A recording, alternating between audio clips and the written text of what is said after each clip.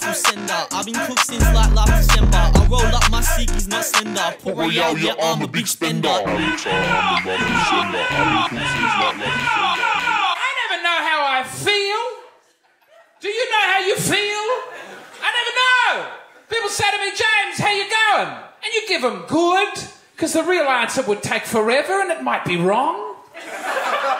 Sometimes I'll just be walking along. It's 2 p.m. and I'll be walking along a bridge over the River Torrens. And I'll think, gee, I'd like to jump into that river and die. I'm so sad.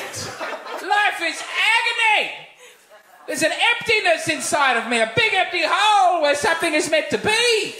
And then I'll remember, I have not eaten lunch yet. That hole is a stomach. I'm not having an existential breakdown. I need a sandwich. Bloody hell. I tell you, it's hard out here. Ladies and gentlemen, is something I'm not meant to say anymore. I was in Melbourne, you know, back when that was allowed. And I said, ladies and gentlemen, you know, just as a course, and someone came up to me after the show and said, you're not allowed to say ladies and gentlemen. You know, so I went back after the break and I introduced myself to the crowd with hello, scoundrels and whores, apparently. Also not appropriate. But what they want is for you to say everybody.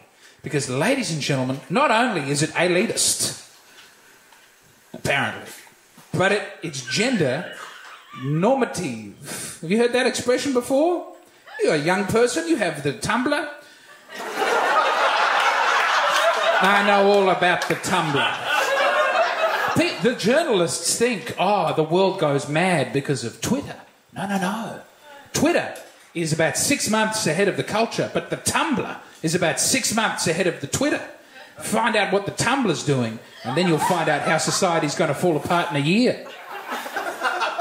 Anyway, you're not meant to say ladies and gentlemen. You're meant to say everybody, because that's more inclusive of people who aren't masculine or feminine. But I personally think, hey, everybody, is a very hateful thing to say to any non-corporeal entities. Like ghosts, wraiths, ghouls, anyone in the sentient mist community who may be floating in the air.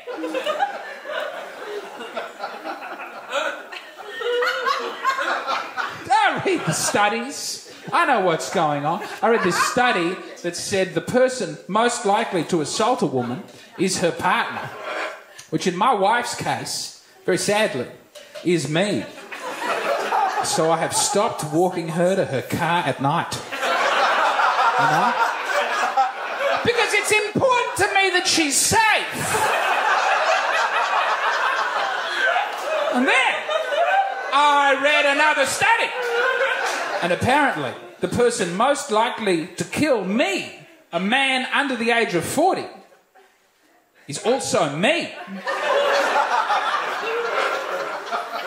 3 leading causes of death for a man under 40. Suicide, car accident that is my fault, and drug overdose. I'm the 3 leading causes of death for myself and the woman I love more than anyone in the world. I used to lock the door at night, but now I know the real monster is on the inside. I tell you.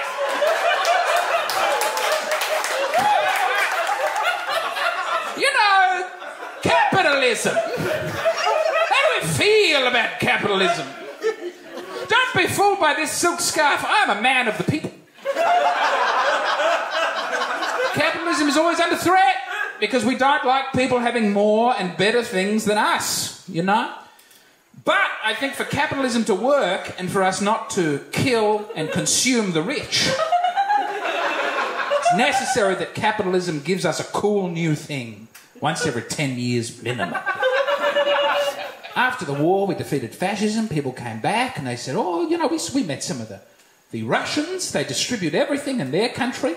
I didn't know, of course, at the time about the Holodomor. But still, they came back and they said, gee, We'd like a bit more equality. And capitalism got together and said, how about you all have a car? And people went, yeah, all right, I can take a car. Until, you know, the 50s is coming around, a little bit of discontent. The 60s, some real agitation. And then the capitalists get together and go, well, have you colour television? Will that calm you down? And it did. People became calm and tranquil again. In the 70s, again, streets of rage, some violence. What about a little crack cocaine? A little innovation from the government there for you. The 80s, again. Wow, something must happen. And the government says, Walkmans. The 90s, how about the internet? Calm down. And we have the internet, we get sick of the internet. And people go, you can have the internet on a phone. And that was about, 10, 15 years ago? Capitalism, what have you done for me lately? This is why there's universal agitation against the current system of government, is we haven't got some cool new shit in a long time. We got the smartphone, fine. You know, everything after that is just sort of fiddling around the edges. They've tried to give us cool new things, but none of them have been any good. 3D television? I don't want to put on those glasses. 3D printers? I don't want to make my own glasses. The 3D innovations have been no good. And now, you know, we try other things. Well, what about motorised scooters? No, this is repulsive. What about one big motorised wheel and you stand either side of it and you zoom around while vaping? What? International cabal of lizards, is that the best you can fucking do? If I don't get a flying car soon, I'm gathering everybody together, going over to rich people's house, and we're going to eat them. That's what I think. We're going to go to Scott Morrison. We're going to kill and eat Scott Morrison. Like they did the Dutch people in the 1800s, I think. I skim-read that Wikipedia article. The bankers say, no, we need the current system, we don't need an investigation. Guess what, bankers? We're going to eat you too. And a lot of people in the revolution will be saying, James, is it necessary that after we kill the enemies of the revolution, we eat them? Do we have to eat the rich? And I'll say, questioning my eating the rich policy. That's a one-way ticket to getting eaten, friend. That's a meal ticket. I'm going to eat you too. It's just petering out. But I think you understand what I'm trying to say. I'm talking about passion. Hold on. Is it burp? Is it vomit? Is it ennui? We'll never know. If you'll excuse me, ladies and gentlemen, I have to go and recycle some cans.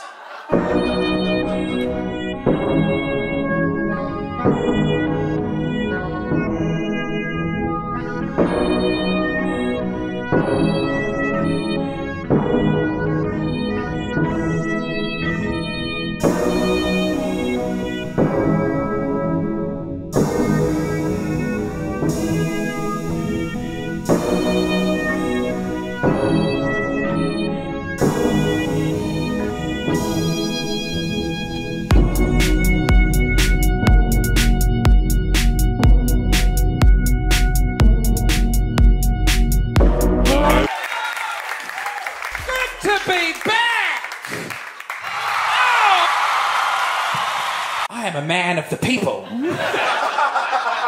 I think we could have a manifesto now that really unified everybody. I don't think we need a two-party system. We need one great, powerful leader to lead, to decide.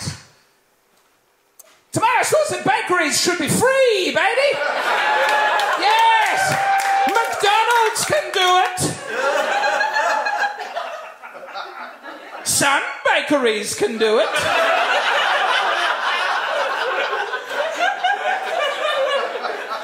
Who else can do it? Who else gives you free tomato sauce? Mummy. Mummy? Nothing's ever truly free with Mummy. Mummy gets her claws into you and she turn you any way she wants. See, I would like to slightly reformulate what you said. It doesn't seem to me that the difference is between legality and ideal justice. It's rather between legality and better justice. Too cold like a frosty from a Lynx can. Got a briefcase like a businessman. Friday night, hit the boys, what's the plan? Dan Murphy never had bigger fans. And I smell like 30 dogs. Always happens when I'm drunk as fuck. So I had to break like 30 hearts. Big loud smelling like dirty farts. Speeding in the speed dealers. I need help, I need Jesus. Goonie bag 4 liters. Hold my liquor like Jesus. Extinct breed T-Rex. Got a dino dick with a VTech Max Evolve.